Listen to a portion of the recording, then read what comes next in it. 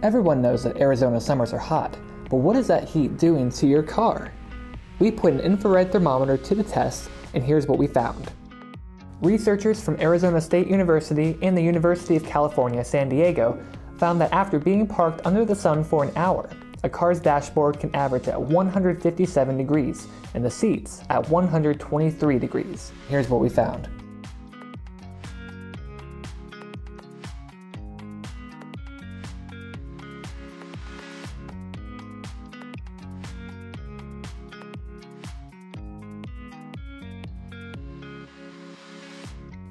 Remember that you can begin to experience heat stroke, the most serious form of heat injury, if your body temperature rises to 104 degrees or higher. It's going to be a hot one, Maricopa. Stay safe, healthy, and hydrated.